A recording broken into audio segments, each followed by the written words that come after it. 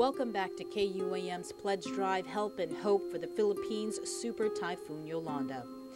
Severe shortages of water, electricity, and medical supplies are making for slow progress in this hospital in the ground zero city of Tacloban. The super typhoon shattered not just residential houses, but hospital buildings, leaving only a few wards to use.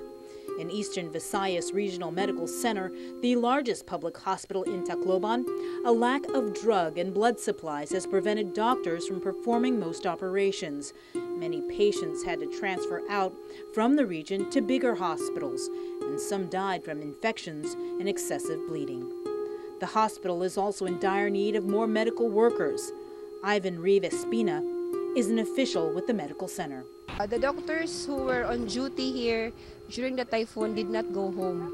They stayed on duty for 4 days without any food, without any rest, without any sleep, because they had to continuously attend to the patients. Making things worse, incoming medical supplies are trapped in the local airport due to blocked traffic in the region.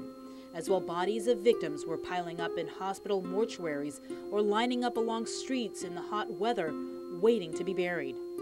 Uman Valbueno is the commander of the Philippine Health Department.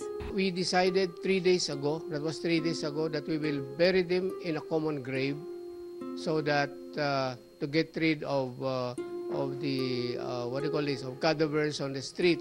But again, we are trying our best to transport them to these burial sites. And because of the lack of transportation and the lack of gasoline, that hamper our work in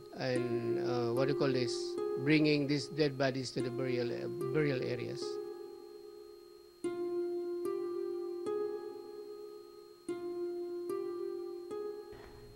With us now are Doctors Tom Shea and Erica Alford from the KUAM Medical Association. This weekend, a team of several physicians and members of the island's media corps will be heading to the Philippines on a medical mission. KUAM, of course, will also be on that mission with the medical team to document their relief effort. Well, first, just tell us about the medical mission and how this all came to be. Dr. Shea. Okay, yeah, sure. Thank you for having us here. No problem. I think what came about is that this is part of our mission statement, is health advocacy, and Philippines is a very close network with Guam. We have a lot of family and friends back there and here as well, and we work very closely with them. And when we heard about the disaster, we gave $30,000 to the American Red Cross, but that's going to be designated to the Philippine Red Cross. And then from there, we also organized, and we plan on 3 mission waves, medical missions. Initial wave, we're going down, we're going to be heading into Cebu. And as you know, a lot of the evacuees are now heading into Cebu. So we're going to be helping out the villages in Cebu city and also in the surrounding areas. But we have a lot of volunteers heading down, yourself as well. That's going to be our public info officers and attachments. And we hope to do what we can within a short period of time. Okay. And I guess how many physicians are going on this, I guess, the first wave? And how long will they be there? Sure. We have about 8 physicians and about 6 nurses, actually. We're going to be spread out. We'll be there probably, the mission itself, about 3 to 4 days. And some of it will be there for 2 days, and the other will be there for 4 days. And the total time travel, probably around 5 days. Okay. And you were mentioning this is the first wave. That's how right. many waves are being planned? Yeah, Erica.